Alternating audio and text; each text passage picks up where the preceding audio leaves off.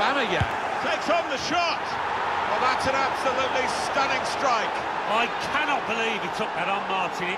It stunned me, and it certainly stunned the keeper. Well, they'll be showing that over and over again. Wonderful power. It's a regal strike.